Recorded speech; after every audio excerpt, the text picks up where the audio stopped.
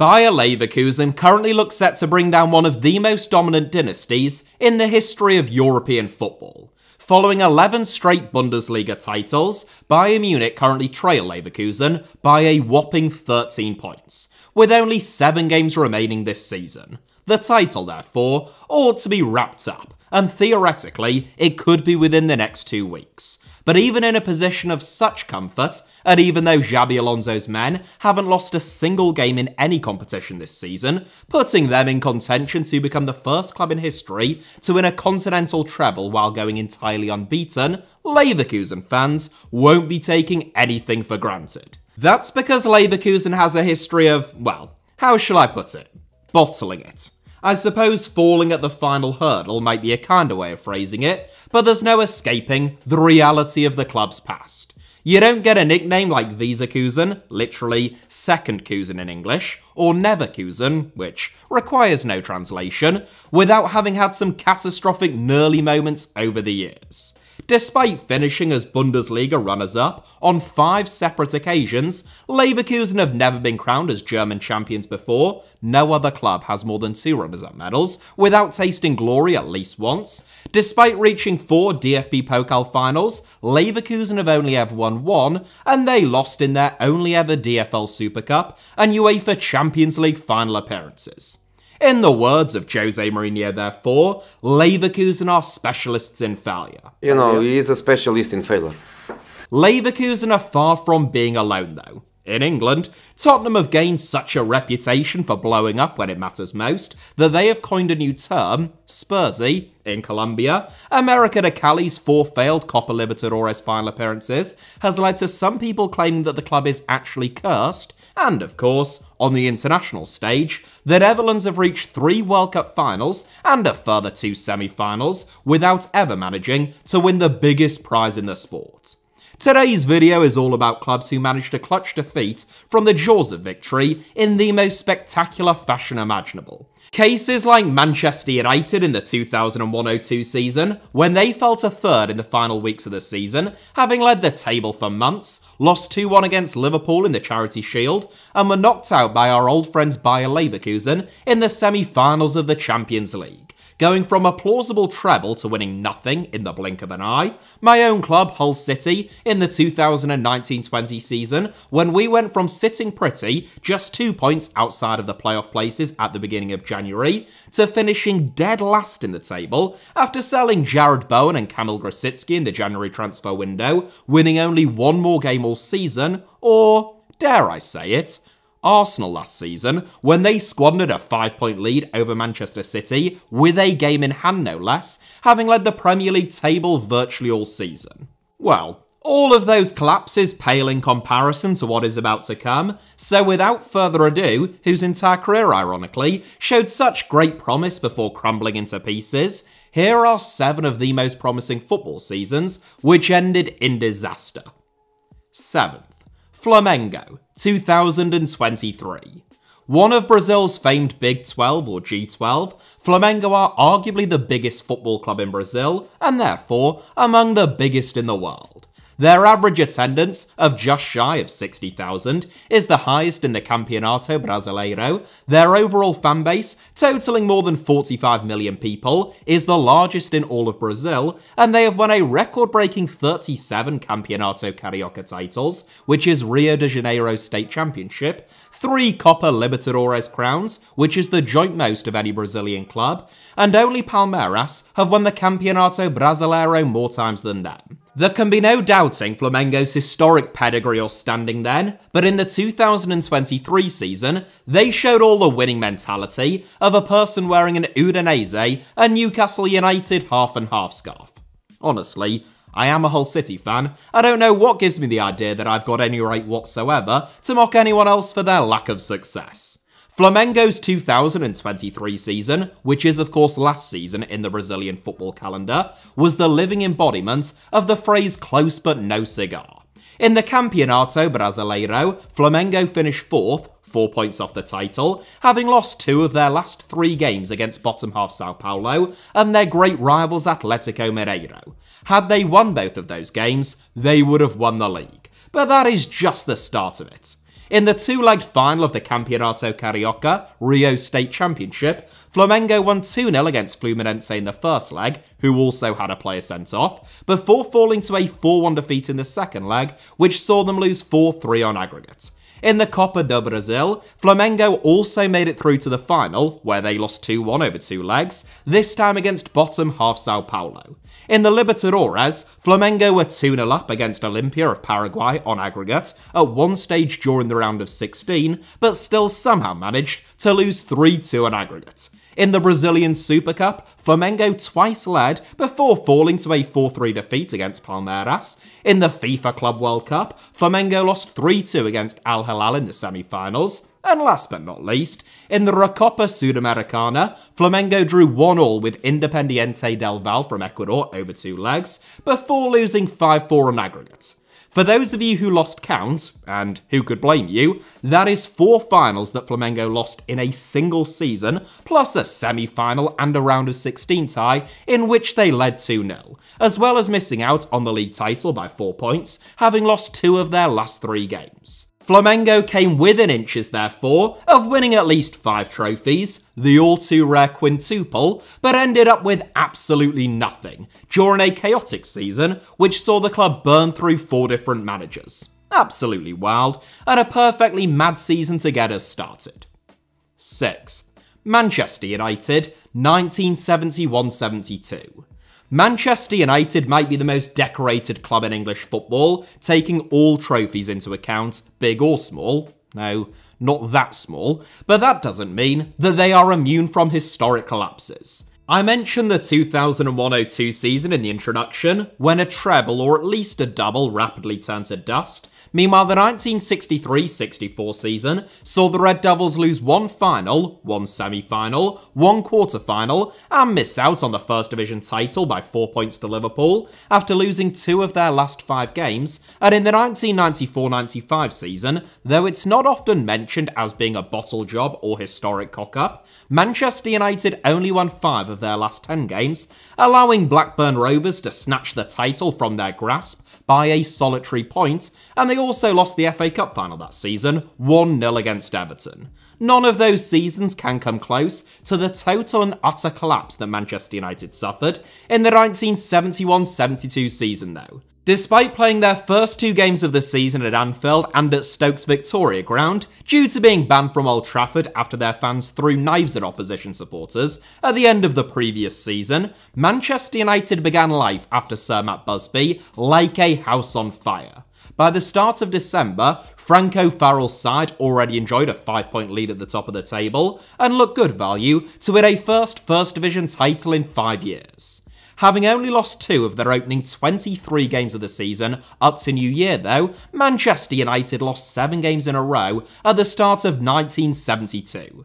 Of their remaining 19 games as a whole, the Red Devils only won 5 of them, falling not just from top spot, but all the way down to 8th, which meant no European football the following season.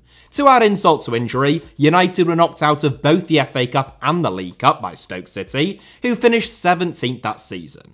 This was to be, effectively, George Best's last season in which he was fully engaged with the sport, even though he was only aged 25, and it is often cited as being a reason for his disillusionment with the sport that followed. 2 years later, Man United were relegated for the first time since World War II. 5th. Newcastle United, 1995-96. One of the most iconic fumbles in Premier League history, the 1995-96 season looked like it was finally going to be the one for Newcastle United. Following promotion in 1993, the Magpies had finished 3rd and 6th in the previous 2 seasons under Kevin Keegan, but they looked a much more confident and assured outfit in 95-96, inspired by new arrivals like David Ginola and Les Ferdinand. Newcastle made a remarkable start to the campaign, winning 9 out of their first 10 games, and by Christmas, having still only lost 2 games all season, Keegan's entertainers had opened up a 10-point lead on second-place Manchester United, with a goal difference that was also superior by a margin of 10. A 2-0 defeat at Old Trafford exposed a previously unidentified fragility to Newcastle, but even then, 5 wins on the bounce restored a 9-point gap with a game in hand. From that point on, it ought to have been practically impossible for Newcastle not to win a first top-flight league title in almost 70 years. Where there is a will, there is a way, however, as the Toon won just 2 of their next 8 matches, relinquishing top spot, which they had occupied for literally every single one of the first 29 weeks of the season. A 1-0 win away at Leeds took Newcastle back to within 3 points of Man United, with a game in hand, but it was following that win that Kevin Keegan gave a now infamous interview with old hairy hands Richard Keys and Andy Gray. I'll tell you, honestly, I will love it if we beat them. Love it. Yeah, they didn't beat them.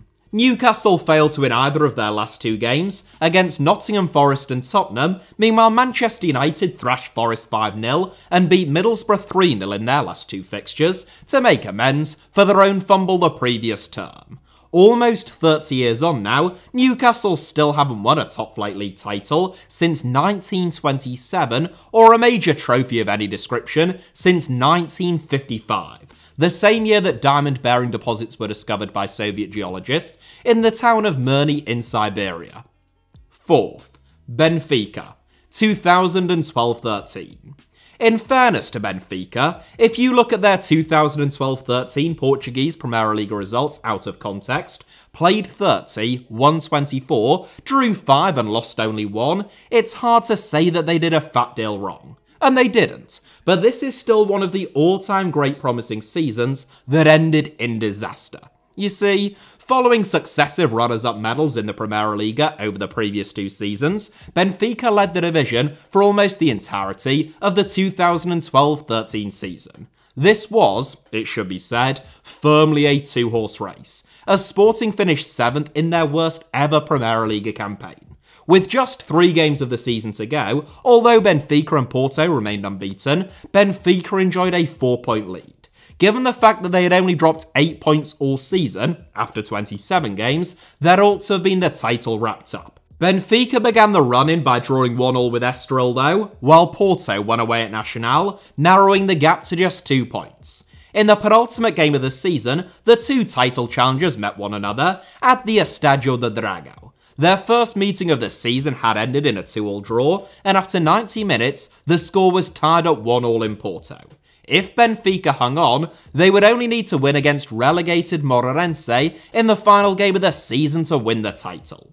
In the last minute, however, Brazilian wideman Kelvin, who was a Porto flop by all accounts, popped up with by far the most important goal that he would ever score. For the first time since February, Porto leapfrogged Benfica into top spot, claiming their 7th Primeira Liga title in only 8 years. The pain didn't stop there for Benfica though, who lost on penalties against Braga in the semi-finals of the Taça da Liga, then just days after missing out on the title, in the cruelest circumstances imaginable, they conceded a 93rd minute winner against Chelsea in the final of the Europa League, and just a week after that, they surrendered a 1-0 lead to lose 2-1 against Vitória de Guimarães in the final of the Taça de Portugal, conceding 2 goals in 2 minutes.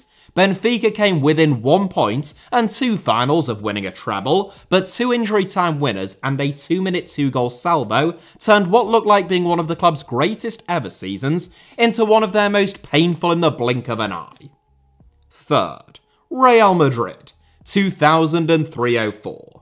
The Galacticos. An era, instigated by club president Florentino Perez, in which Real Madrid signed at least one of the best players in the world every single season. The end result, which really culminated in the 2003-04 season, was a squad which contained the likes of Luis Figo, Zinedine Zidane, David Beckham, Raul Ronaldo, Roberto Carlos and Iker Casillas. On paper, it was the best team in the world, and it looked like it for much of the 2003-04 season. Madrid only lost 3 of their first 28 La Liga games, opening up, by the beginning of March, a seemingly unassailable lead at the top of the table, 8 points clear of Valencia in 2nd, and a massive 13 points clear of Barcelona in 4th. In the cup competitions, likewise, Madrid breezed past Valencia and Sevilla en route to the final of the Copa del Rey, in addition to going undefeated in the group stage of the Champions League, before beating Bayern Munich in the round of 16.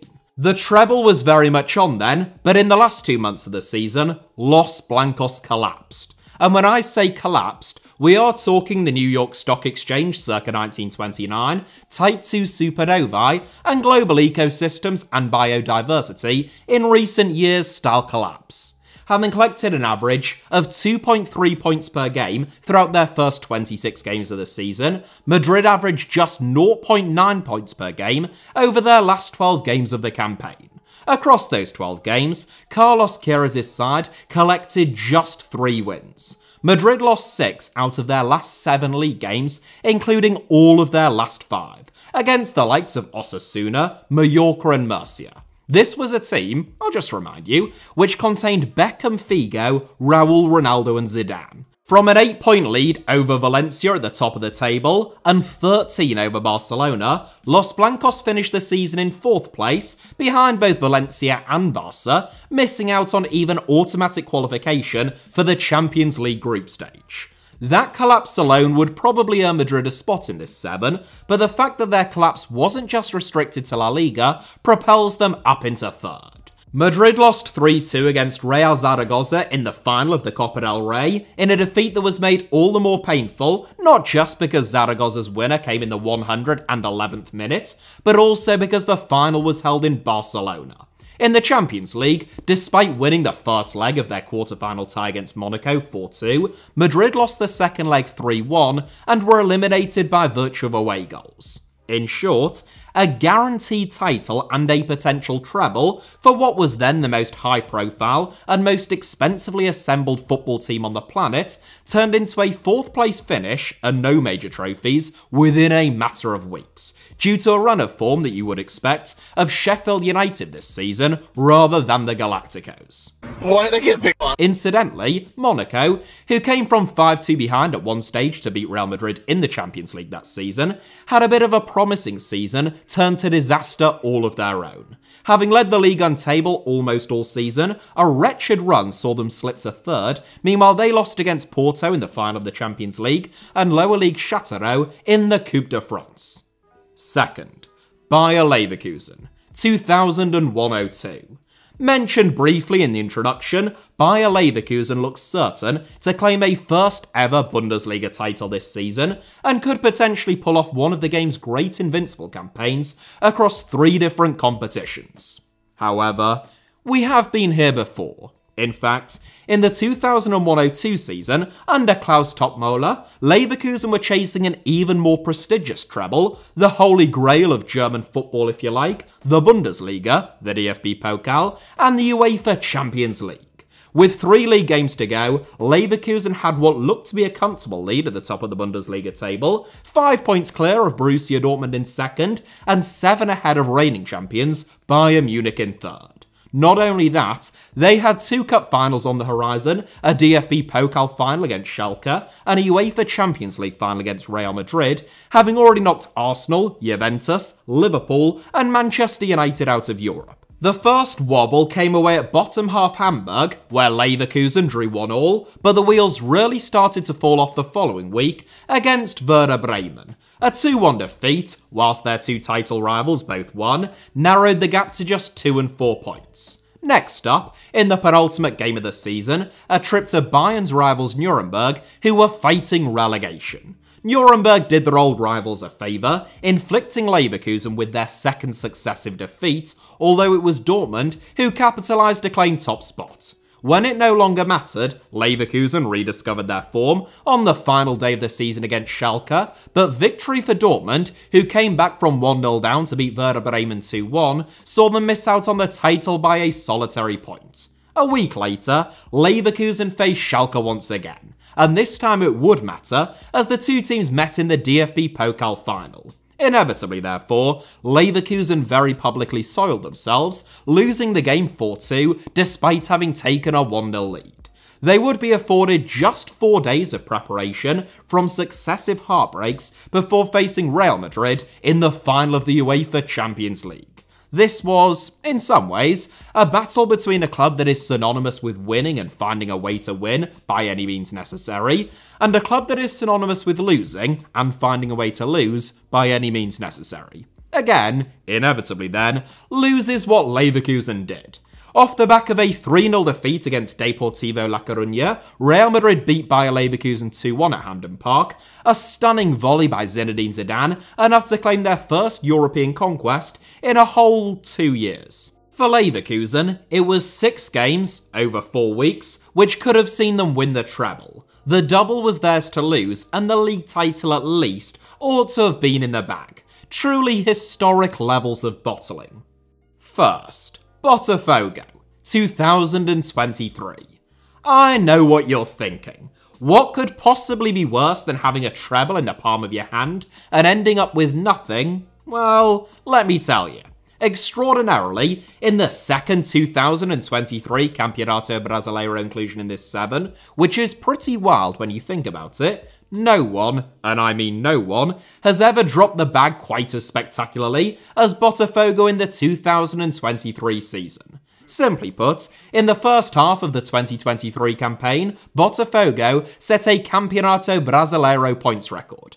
The club from Rio took 47 from a possible 57 points at the midway point in the season, equaling Corinthians' record from the 2017 season. That put Botafogo a truly gargantuan 13 points clear at the top of the table. Even after 21 games, having picked up a couple of draws, Botafogo was still 11 points clear with only 17 games to go.